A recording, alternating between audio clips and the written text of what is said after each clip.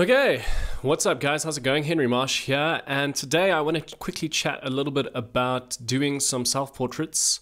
On Saturday, I went to my little home studio and took a bunch of self-portraits of myself, and yeah, I want to quickly run through how I did that.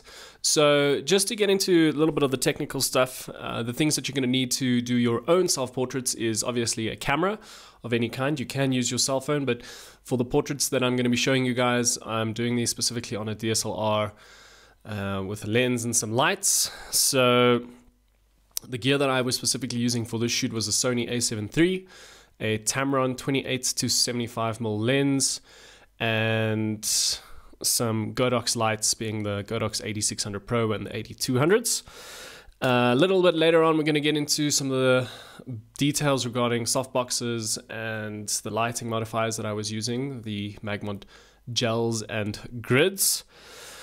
So the first thing that you want to know with self-portraits is that you actually want to have your camera up on a tripod or some stable platform so that you can set your camera up nicely and just have it keep firing off in the same place so it doesn't change. So you also want to have your camera be in manual exposure settings. So set your camera up, see if you can get just a nice well-balanced exposure. For this specific scenario, my camera settings were ISO 200, the f-stop was 5.6, and my shutter speed was 1/250th of a second. It's all got to do with lighting and that kind of thing. If you're using a cell phone, have it on auto. It really doesn't matter. It's all about actually your expression in front of the camera rather than anything else. So if you're using a DSLR, and maybe even if you are using your cell phone, I would suggest putting the camera into some kind of intervalometer or time-lapse mode. That way you can actually just flow through some poses. Specifically the camera that I've got, I was using the camera's intervalometer with a 2-second delay. So every single 2 seconds it would take a photograph.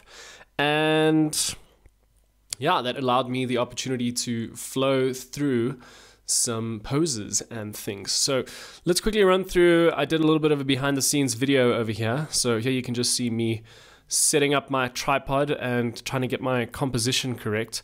So the biggest thing that I find is the hardest thing with taking self-portraits, especially with a camera, is getting focus. So you'll see I've actually got the chair there, little Ren making an appearance. I've got the chair there that I'm using to focus on.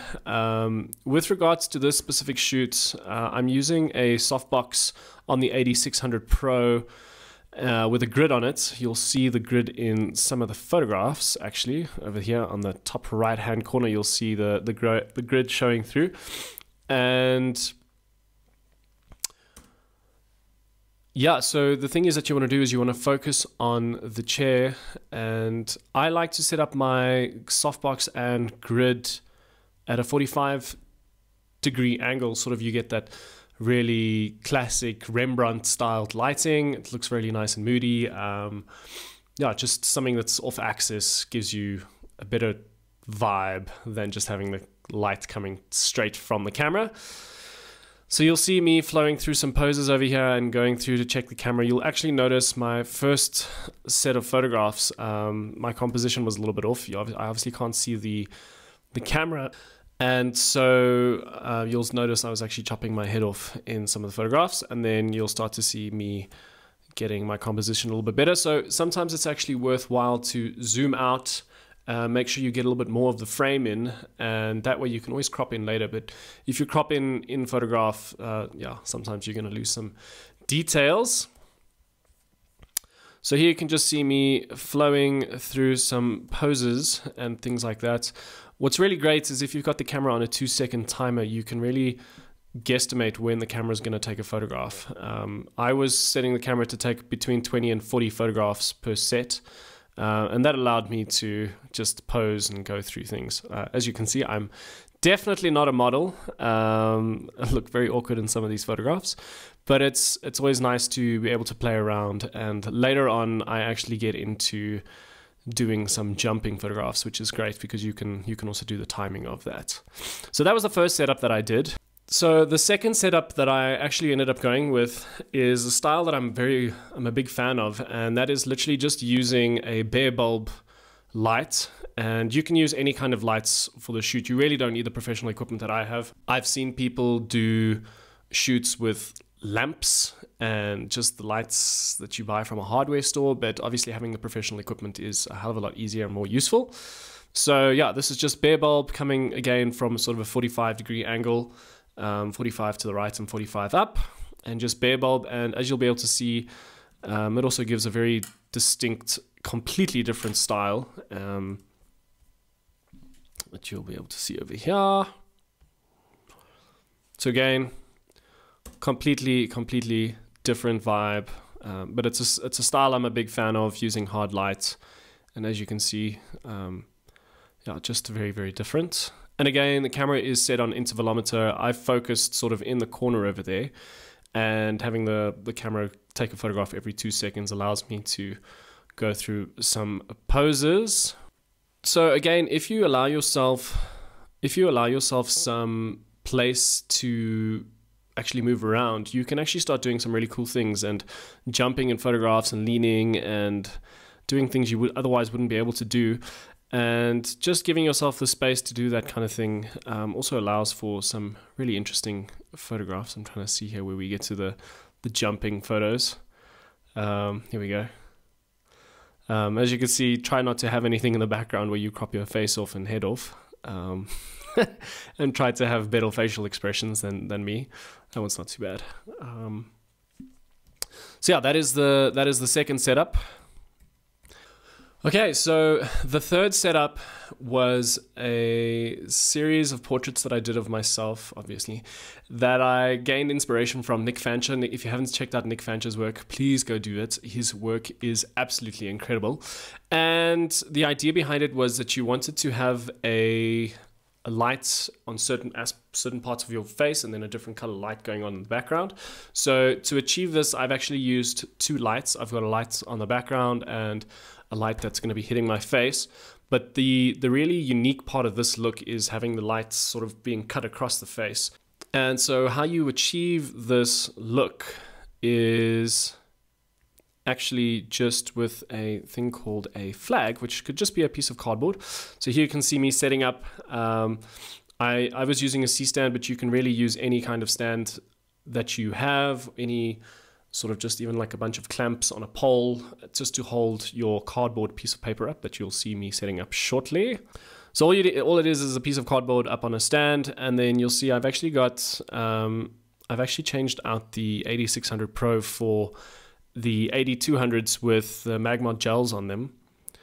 And so that allows me to change the color of the light coming off of the flash, as well as put a grid on the flash.